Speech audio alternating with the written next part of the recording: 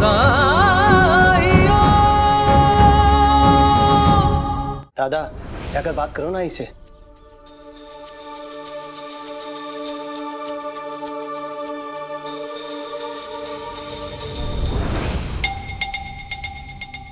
सोचा था सासू माँ वापस आकर जरी का काम शुरू कर देंगी तो पैसे पैसे होंगे हमारे पास, लेकिन जब से आई है पोथी लेकर बैठी हुई है भगवान की। और नहीं तो क्या, क्या उन्हें मुफ्त की रोटियां तोड़ने के लिए हमने यहाँ बुलाया है? इससे अच्छा तो वो शिरडी में ही रह जाती। अरे बेकार में क्यों खून जला रही हो? दादा गए ना बात करने, दोबारा काम शुरू कर देगी, देख लेना। आपके मुंह में घी शक्कर। चलो चल के देखते हैं क्या बोलती। हाँ चलो चलो चलो। आई, मुझे याद है जब आपको दिखना बंद हो गया था तब आप बहुत तड़पती थी क्योंकि आप जरी का काम नहीं कर पाती थी। आप कहती थी ना कि मुझे खाली बैठे रहना बिल्कुल अच्छा नहीं लगता, आपको काम करना पसंद है। बचपन से ही देखते आ रहा हूं कि कभी आप खाली नहीं बैठी रही। जरी का काम आपको बेहद पसंद है और अभी आपकी आंखों की रोशनी भी लौट आई है, तो फिर क्यों नहीं ये जरी का काम फिर से शुरू कर देती? आपका मन भी लगा रहेगा। सच कह रहा है बलराम तू, लेकिन एक सच ये भी है कि अब मैं जरी का काम कभी नहीं कर सकती। लेकिन क्यों आई?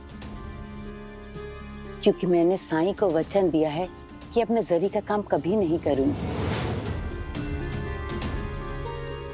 अब उन्होंने मेरे लिए इतना कुछ किया है तो मैं उनकी इतनी सी बात कैसे टाल सकती हूँ?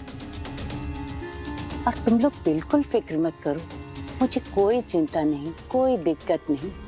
मैं खुश हूँ यहाँ अपने परिवार में, अपने घर में।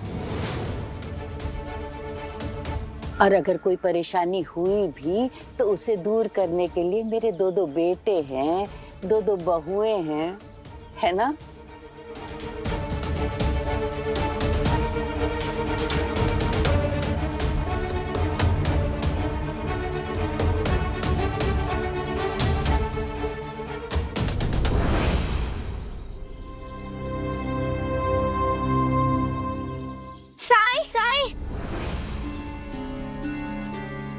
साई, क्या हुआ? तुम लोग इतने घबराए हुए क्यों हो?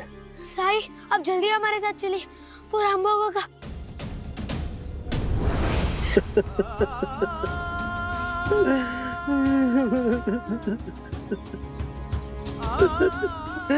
साई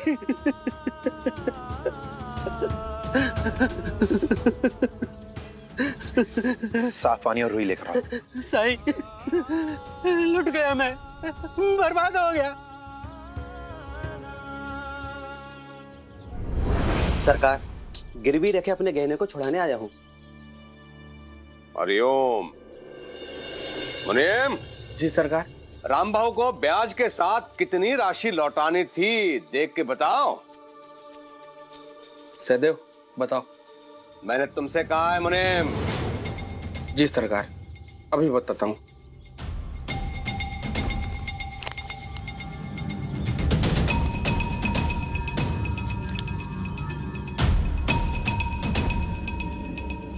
सरकार 130 रुपए।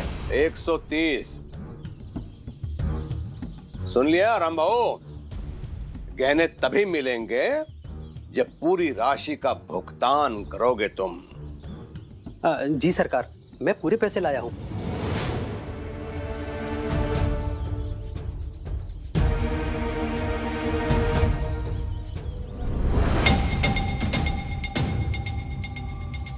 प्रेम जी गिन लो।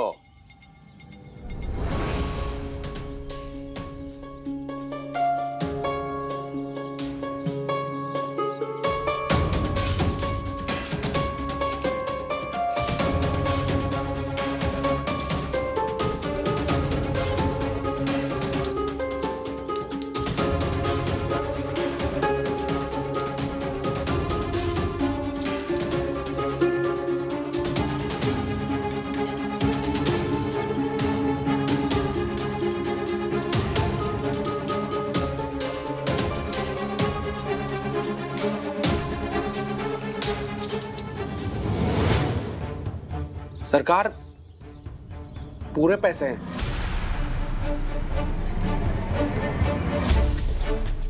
तुम मेरा मुंह क्या देख रहे हो? जाके इसके गहने लेके आओ। जी सरकार।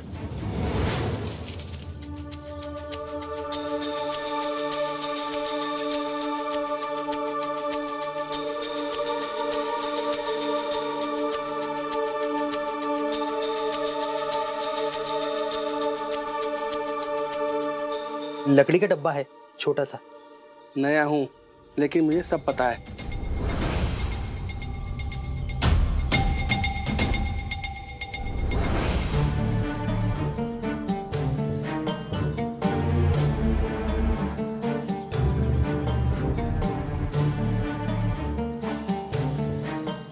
सरकार,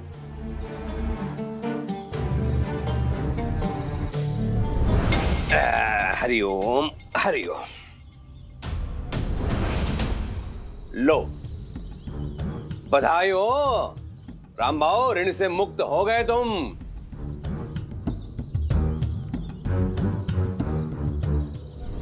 सरकार, समय पर मदद करने के लिए आपका बहुत बहुत शुक्रिया। रुक जाओ रामभाऊ, जिस अवस्था में तुमने ये पेठी मुझे सौंपी थी, उस अवस्था में है कि नहीं ये तो जरा देख लो। अब खोल के देखो अंदर सामान है कि नहीं। नहीं सरकार, इसकी कोई आवश्यकता नहीं है। आप पर पूरा भरोसा है मुझे। आवश्यकता है रामभाऊ, आवश्यकता है।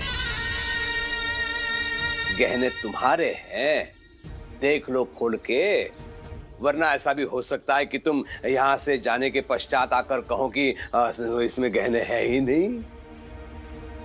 देख लो, वैसे चाबी तुम्हारे पास है ना? लाए हो ना चाबी? हाँ, खोल के देखो।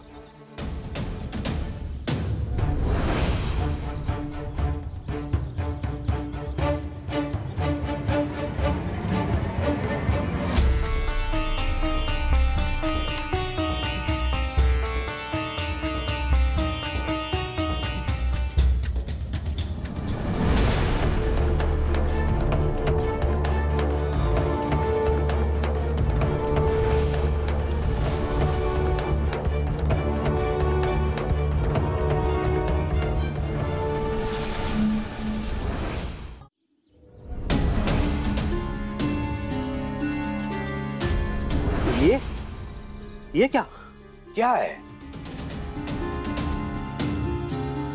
सरकार, इसमें तो ये। हाँ हाँ, जो अंदर रखा होगा वही तो बाहर आएगा।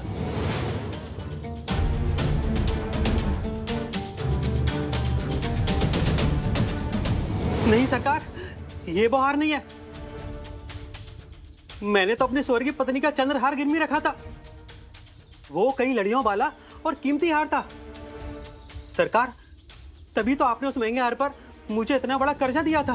बुढ़े हो गए हो तुम, सटिया गए हो राम भाऊ, स्मरण शक्ति क्षीण हो गई है तुम्हारी। मैं वही तो तुम्हें कह रहा हूँ भाई, तुमने जो मुझे दिया था वही तो मैं तुम्हें लौटा रहा हूँ। और एक बात बताओ, इस पेटी की चाबी तुम्हारे पास थी तो कोई कैसे इसे खोल सकता है? आप कुछ भी कहें, लेकिन गड़बड़ हुई है। ये मेरा हार नहीं है। आपने तो मेरे चंद्रहार को भली भांति परखने के बाद ही कर्जा दिया था। अब तुम्हारी चाल मेरे समझ में आ रही है राम भाऊ। मुझे मूर्ख बनाना चाहते हो तुम? झांसा देना चाहता है तू मुझे? तू सोच रहा है कि बहुत साल हो गए, सरकार भूल गए होंगे, तो इस छोटे से हार के बदले बड़ा हार ले लूं मैं? नहीं सरकार, ऐसा कुछ भी नहीं है। मैं सच कह रहा हूँ, ये मेरा हार नहीं है। वो तो। बंद करो अपनी नौटंकी और जाए यहां से, मुझे और भी बहुत काम है। सरकार, ये तो सरासर धोखा है।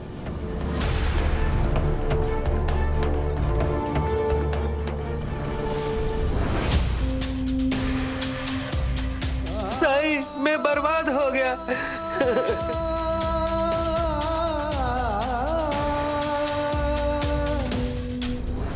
मेरे पास जो कुछ भी था उन्होंने सब ले लिया साई।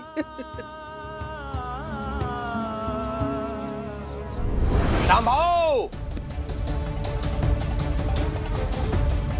तेरी हिम्मत कैसे हुई सरकार पर आरोप लगाने की? हाँ, एक तो सरकार ने समय पे मदद की और जब मतलब निकल गया तो सरकार को धोखेबाज कहता है।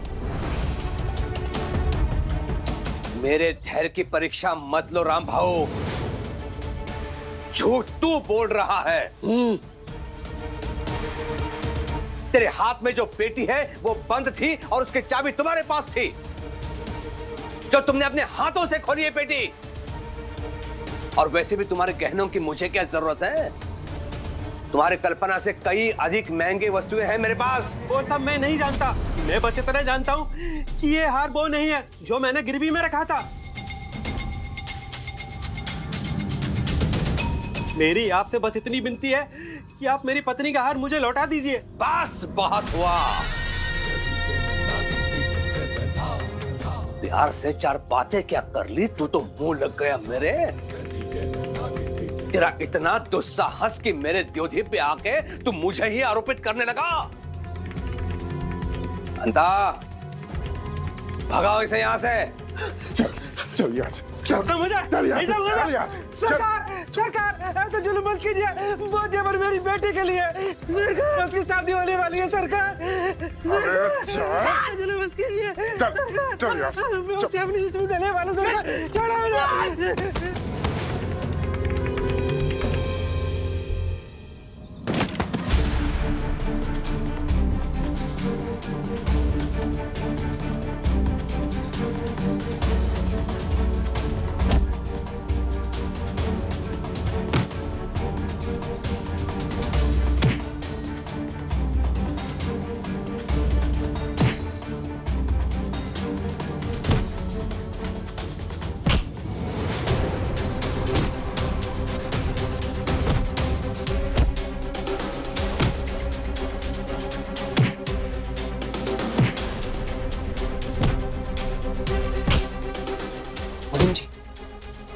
रोकिए ना, वो लोग तुमसे बुरी तरह मार रहे हैं।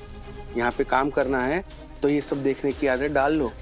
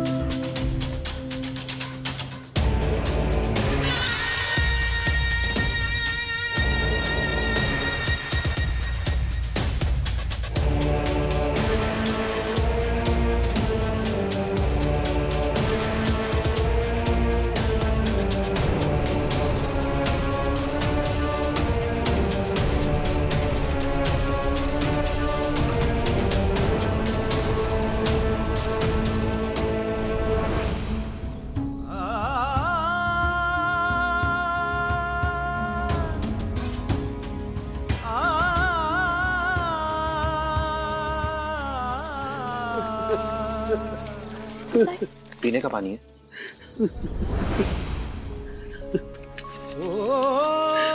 जब कठिनाई छाई, ये लो राम भाग, पी लो।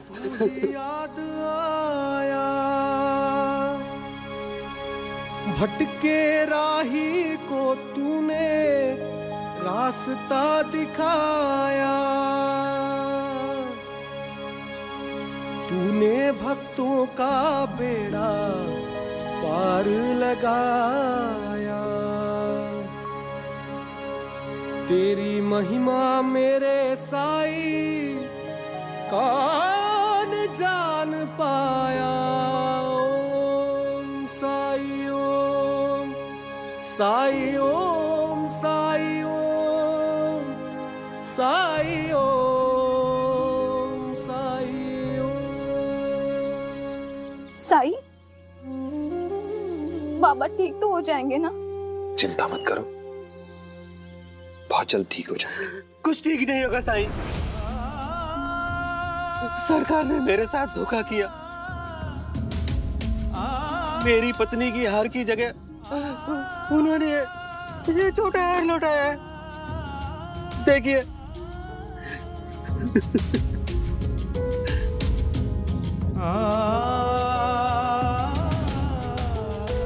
मेरी पत्नी का हार बहुत भारी था, बहुत कीमती था। लेकिन यह हार किसी काम का नहीं है राम भाऊ, क्योंकि यह नकली है।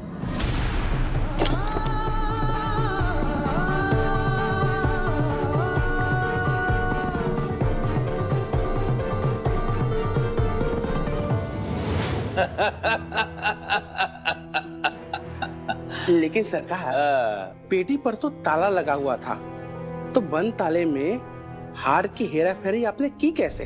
कुछ दिन पहले राम भाऊ जब पूछने आया था कि उसे कितनी राशि लौटानी है, तभी मुझे अंदेशा हो गया था कि ये गहने छुड़ा कर ले जाएगा।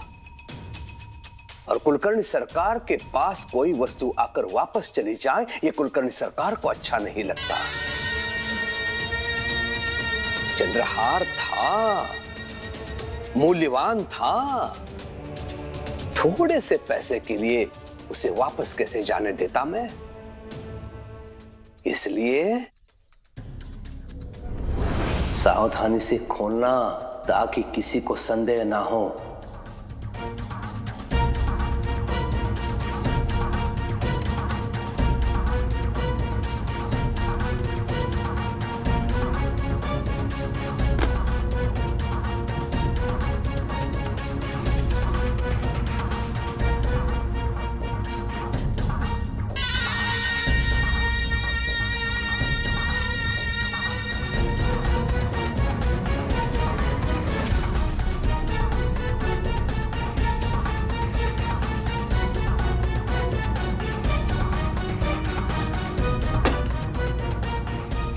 इसे बंद कर दे ताला लगा के, और अपना मुंह भी बंद रखना, समझे?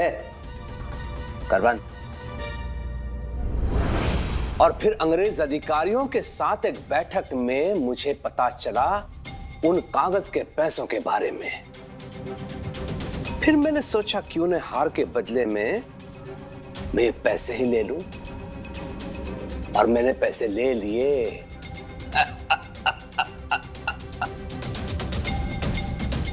राम भाऊ का हार वाड़े में होते हुए भी नहीं है मुनीम, और राम भाऊ को पेटी तो बंद मिली थी।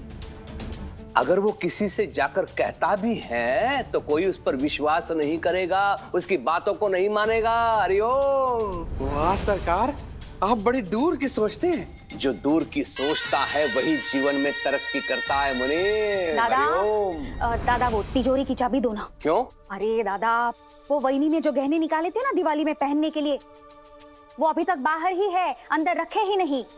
वहीनी भी ना, मैंने अभी देखे। चलो मैं ही रख देती हूँ, लो चाबी आता हूँ। वो तो ऐसे ही है, और तुम्हारी नींद भी बहुत जल्दी खुल गई। अगले दिवाली तक इंतजार करती गहने रखने के लिए। नहीं वो दादा, चाबी दो। लो। दादा भी ना, उस मुनीम के सामने मेरा मजाक उड़ाने की क्या जरूरत थी?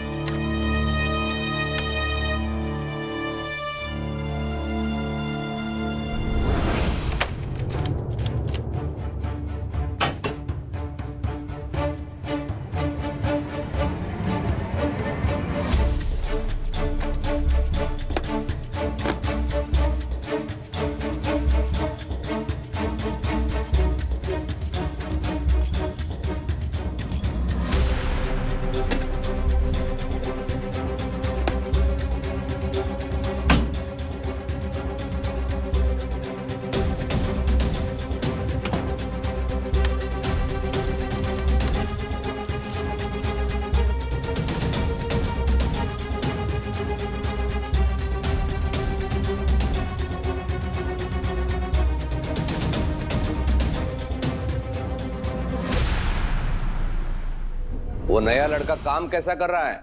सरकार वो हिसाब किताब में तो तेज है, लेकिन दिल का थोड़ा कमजोर है। जब राम भाव की पिटाई हो रही थी तो उसके हाथ पांव ऐसे फूल रहे थे जैसे उसी को पीटा जा रहा हो। दादा चाबी रख दिए है मैंने गहने।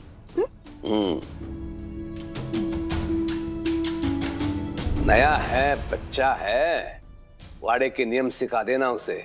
जी सर। हरिओम। हे भगवान, मैंने सोचा था वो वाला हार ना सही, कम से कम ये तो है बेटी को उसकी शादी में यही दे दूंगा,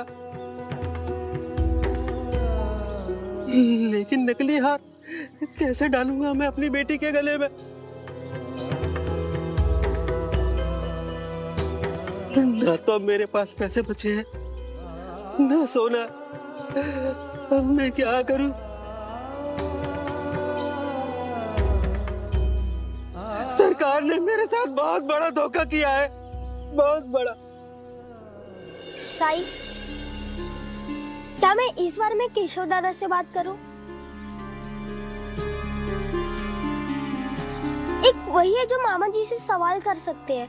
नहीं गोविंदा, इस बारे में तुम्हें किसी से भी बात करने की जरूरत नहीं है। लेकिन साई, मामा जी ने जो किया वो गलत है। हाँ गलत है ही, लेकिन मुझे पूरा विश्वास है कि शोभा की शादी से पहले ही कुलकर्णी सरकार अपने हाथों से राम भाव की अमानत, उनकी पत्नी का हार, उन्हें वापस लौटा देंगे। साई, अब मामा जी को नहीं जानते क्या? वो लोग उसे लेना जानते, देना नहीं। चिंता मत करो गोविंदा, और आप भी परेशान मत होइए राम भाव। मैंने आपसे कहा था ना कि जो लोग निष्ठा से अपने कर्तव्य का पालन करते हैं उनके साथ हमेशा अच्छा ही होता है,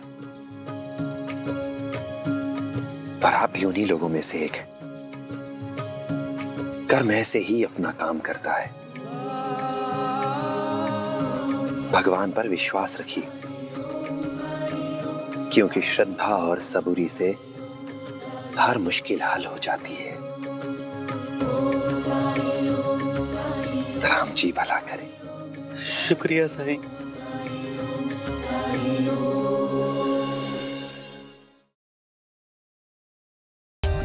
For more updates, subscribe to our channel, click the show links and enjoy watching the videos.